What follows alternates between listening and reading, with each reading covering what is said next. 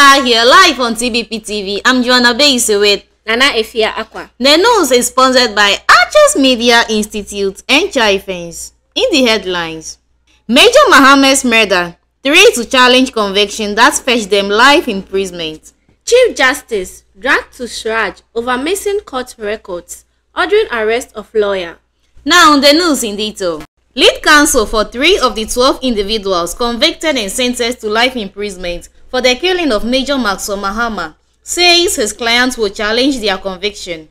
According to Theophilus Kafu-Idonko, his clients are convinced the judge misdirected the jury, which they think influenced the verdict against them. Therefore, they have asked him to take the matter to a higher level in an appeal.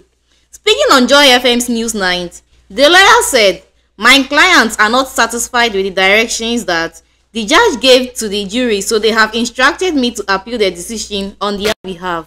In other stories, a senior police officer and lawyer, Assistant Superintendent of Police, Akogo Yakubu Ayamia, has dragged the Chief Justice to Commission of Human Rights and Administrative Justice, CHRAJ.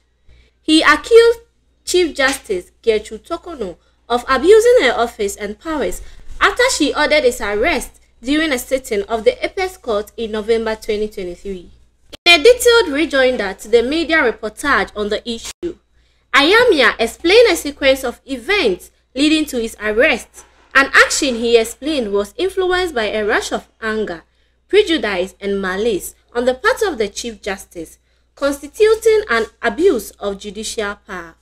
Moving on, the Ashanti Regional Chairman of the New Patriotic Party (NPP), Bernard Enchibo-Siako, has been cleared by the Kumasi Traditional Council of alleged derogatory remarks made against the Asante Hene during the NPP parliamentary vetting process. Chairman Wontumi denied all allegations leveled against him by the Kokosu Hene, Nana Kwekudia. He appeared before the council with party executives and government officials, including Majority Leader Osei Mensa Bonsu, National Chairman Stephen Intim, and General Secretary Justin Frimpong Kodia. According to Chairman Wontumi, the allegations are false and malicious and not a true reflection of what transpired during the vetting process. In international news, Kofi Amankwa, a Ghanaian immigration lawyer based in New York, is facing up to 15 years in jail for a massive immigration scam that led to losses to state and to thousands of unsuspecting clients.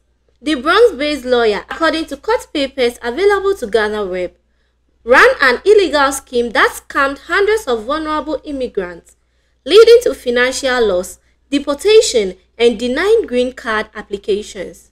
Amankwa is facing charges along with his son, Kofi Amankwa Jr., and his associates, Sylvester Boateng, Nana Adoma Konto, and Betty Smith.